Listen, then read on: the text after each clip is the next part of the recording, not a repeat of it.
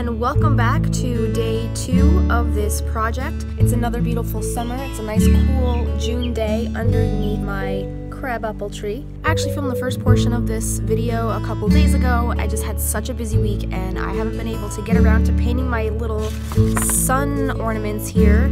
So today we're gonna paint them. I'm thinking lots of yellows and fiery oranges and reds and a lot of colors for that Litha sun energy. I'm just using some acrylic paints. You get these at any craft store, any Hobby Lobby, and I'm also going to glaze them with some Mod Podge glue to give them like a nice little sheen. And this goes on white, but it dries clear, so don't worry about that. I love this stuff. I swear by it. I use this in about every craft project you could think of. And then I'm going to finish off, once I put the glue over it, with some fine pink glitter. Now they make glitters in different colors, but I really like using the pink glitter because it dries a little more clear and you can see the color underneath a lot better. It's not matte and it doesn't really cover with the color that the glitter is. So we're going to get started on our little dough dials here. Love Mr. Sun. Okay, so here we go. I'm just going to dip it in the yellow paint like this, and we're just going to generously swish this around and cover the whole thing in yellow. That's going to be our base color. It's going to be so nice. I'm super excited about these little suns.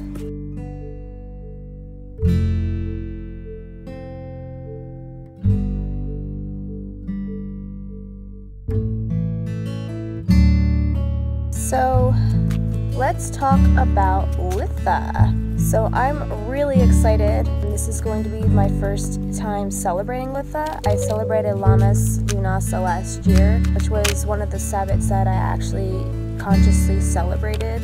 I went to a lavender farm. You can see that video right over here if you're interested in that. I'm not sure what I'm gonna do this year for Lunasa, but Litha and for the strawberry moon, actually this weekend there's a strawberry festival where we could go pick our own strawberries, and I really want to make my own strawberry wine for Litha. Make sure all my edges are covered. Our yellow paint on here.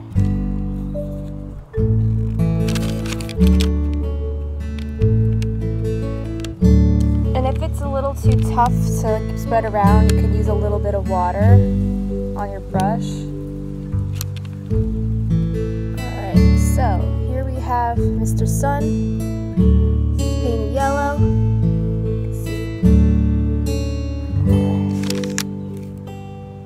Now we're going to rinse off our brush. So now I have some orange paint and aqua crimson paint. I'm going to use the orange paint around these little swirlies, which I think will look really pretty.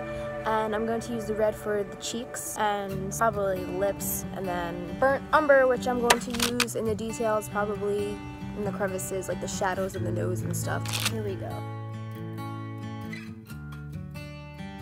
So we're just going to do this while this is like kind of still wet.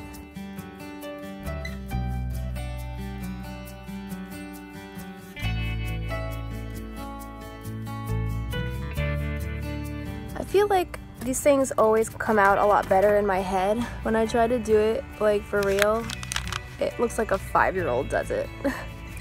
But it's still the creative process and I still enjoy it nonetheless. Find your own ways to celebrate. If you can't do some fancy ritual because you live by a lot of people who might think you're fucking weird, then paint something for the season or for the Sabbat, or bake something. Just put your energy into something good.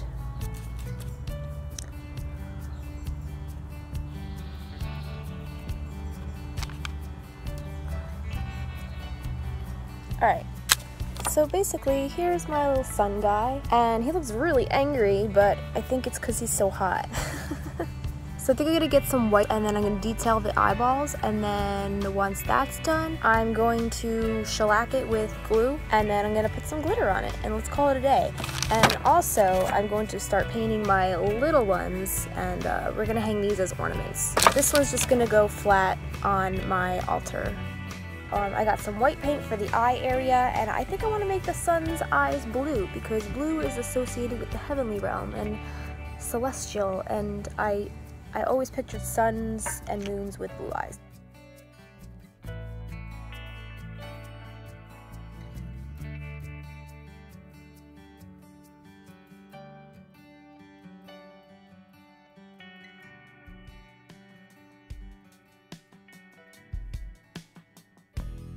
So I'm getting super bit, you guys, under this tree.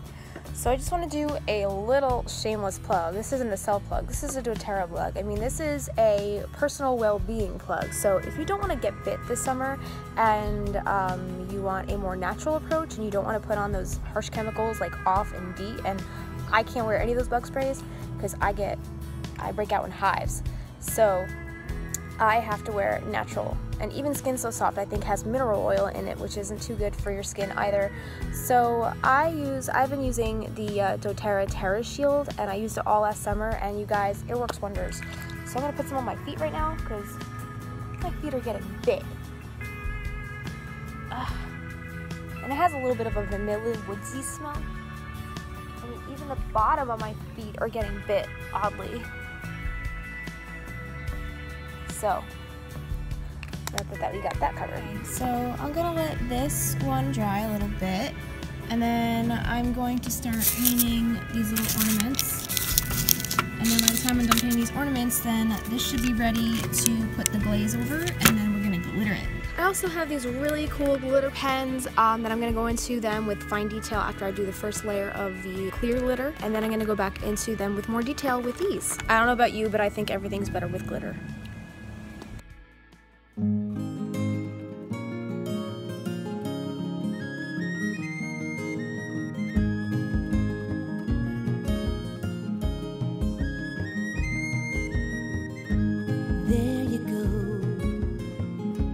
Flashing fever from your eyes. Hey babe, come over here and shut them tight. I'm not denying we're flying above it all. Hold my hand, don't let me fall. You've such amazing grace. I've never felt this way. Oh, show me heaven, cover me, leave me breathless. Whoa. Show me heaven, please.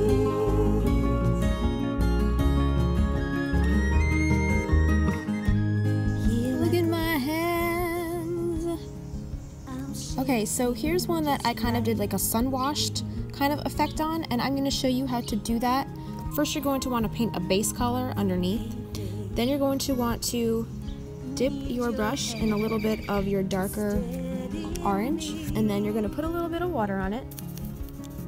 Now you're just going to wash the outsides.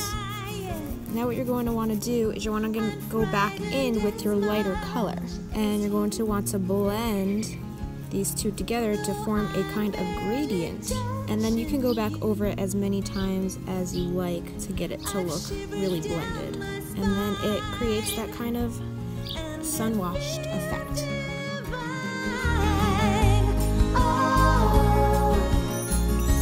Show me heaven, cover me, leave me breathless. Whoa, show me heaven, please.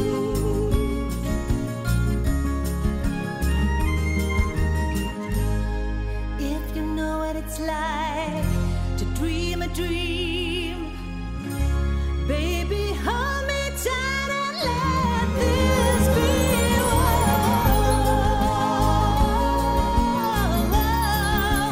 Heaven, cover me, leave me breathless. Whoa, show me heaven, please. Oh my goodness, look how pretty that is. So I just took some of this glitter glue pen and I put it around some of the swirlies on my sun. I'm going to also take the red pen now and I'm going to go in through all these little slits in between the swirlies.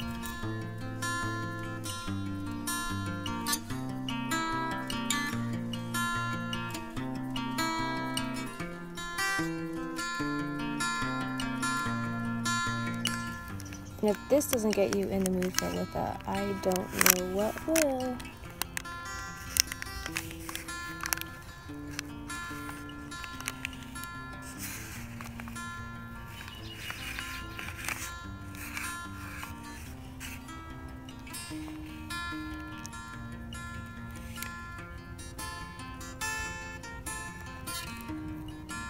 Beautiful. I'm giving a little glitter on the cheeks.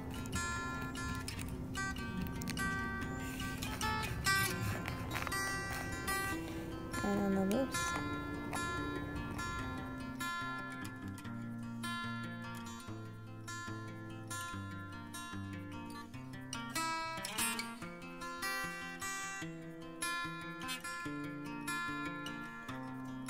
So now I'm going to take my decorative ribbon and start stringing them through my ornaments. I use the back end of a small paintbrush to poke through the holes that weren't completely pierced through.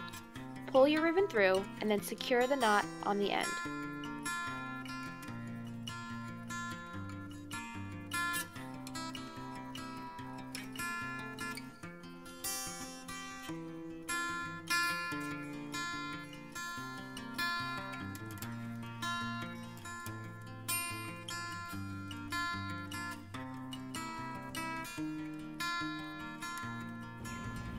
Hey guys, so I'm all finished painting my little sundials diffuser, oil diffuser thingies.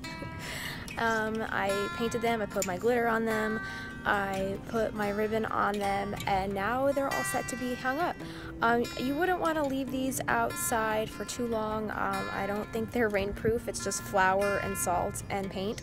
So I'm pretty sure to make a gooby mess if you left these outside. So definitely keep these inside, maybe near a vent that if you have put essential oils on them, it can permeate the scent throughout the room. So it'd be a really good idea to put them near a vent or some kind of air that blows all the scent into your space. But just for the sake of the video, I want to hang these on this bush right here just to show you how pretty they look. Yeah, let's hang some of these up, shall we?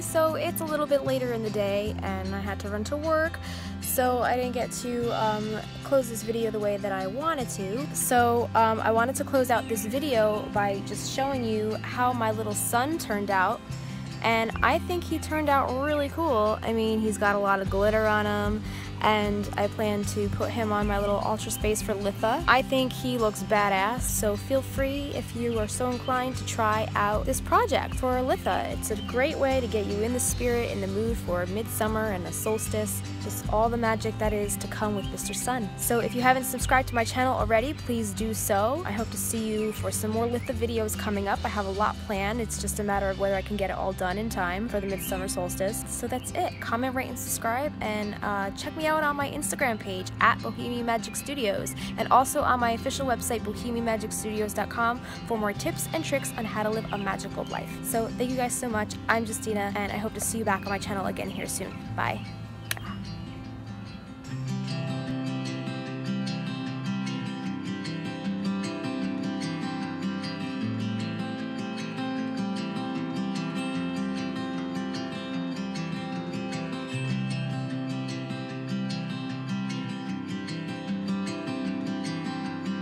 Would you like to see more craft projects like this for the Sabbats? Let me know in the comments below what kinds of things you'd like to see me do on my channel, and I'll be sure to make a note of it.